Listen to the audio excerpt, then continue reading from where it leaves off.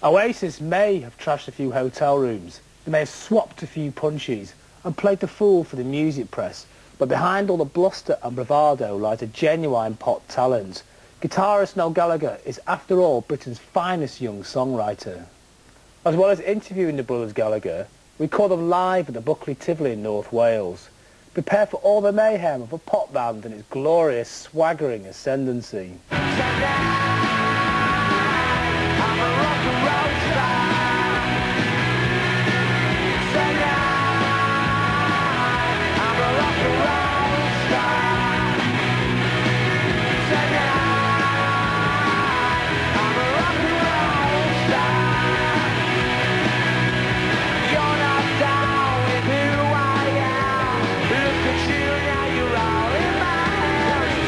The reason I started this band was because I love music, and above all else I love the music that I could write.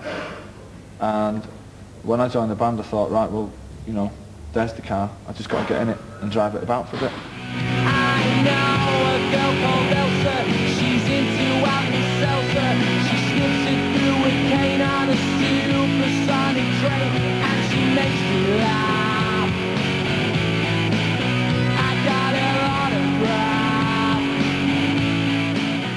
Our lyrics, I mean, they do mean so much to people, I know they do. But I don't know why. I mean, I don't know why supersonic means something to people. It means nothing to me, you know, but, I mean, it's all there for the listener, you know, and that's what it's all about. It's not about us, it's about them. You know, it's what they get from it that matters, not us. I mean, because we can get, you know, we get to buy nice clothes and we go and travel the world and all that. What do they get? You know, they get the music. So it's what we can give to them, you know, really.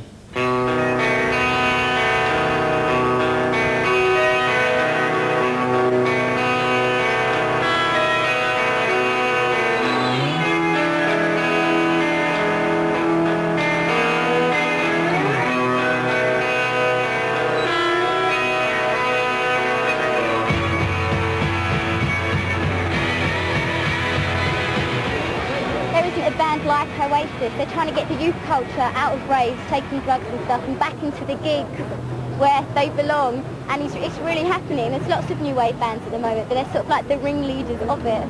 And they're really good, and Liam Gallagher is just gorgeous, and I have his children. Well, they're like unique really. I mean, compared to other things around, they're not like any other band really. They're a brilliant band. England's the best band at the moment, I'd say. Well, they're just really new and they're really fresh and they don't really care what the critics say or anything. They seem really confident. Just an amazing band. Well, they're doing a 20-minute live acoustic set, and then they're signing. And I want to get my album signed, but also I'd like to be able to say something to them. Woo! And there are so many trendy people here.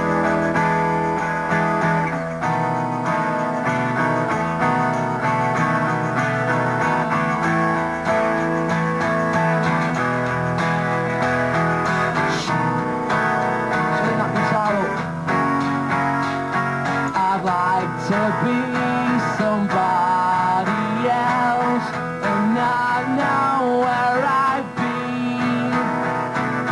I'd like to build myself a house out of plasticine.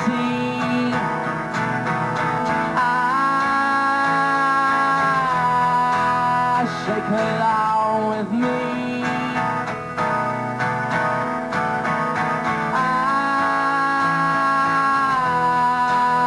Shake along with me. I've been driving in my car with my friend Mr. Soft, Mr. Clean and Mr. Ben are living in my love.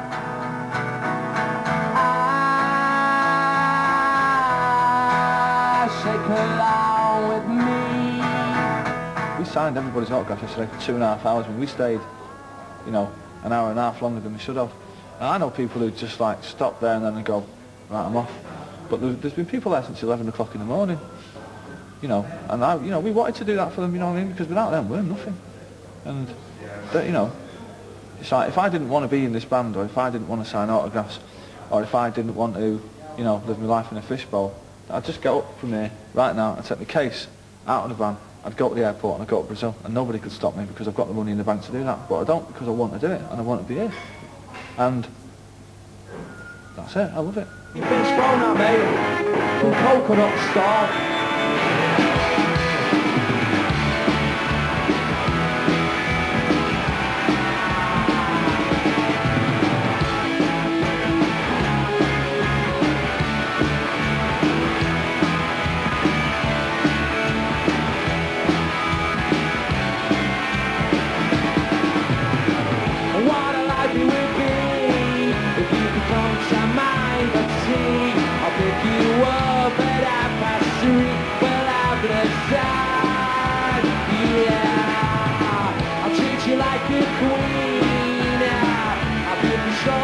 Then your friends will all go green for my side. Yeah, these could be the best days of our lives, but it's all been we've been living very wise. Oh no, no, what'll I be with me if you could come to mind? But see, I think you were, but I passed through. Well, I've side, yeah.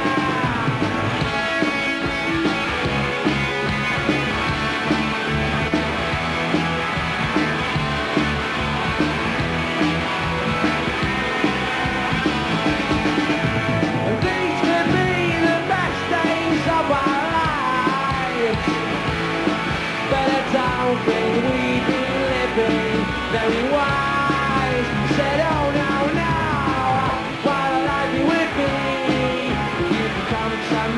But see, I think you were, but I passed through. Well, I've side, yeah. I'll treat you like a queen.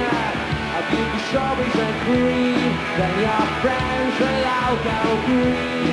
Then your friends will all go green. Then your friends will all go green from either side, yeah.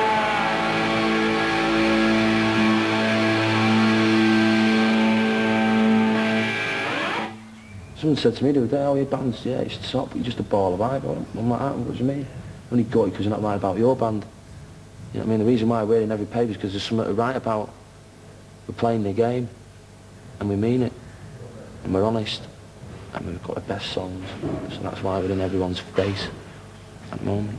Before the album came out, they were writing about what goes on the road and all, you know, there's trouble at gigs, and, you know, I've had a black eye and stuff like that, and there's been, you know, a couple of hotels been trashed or whatever.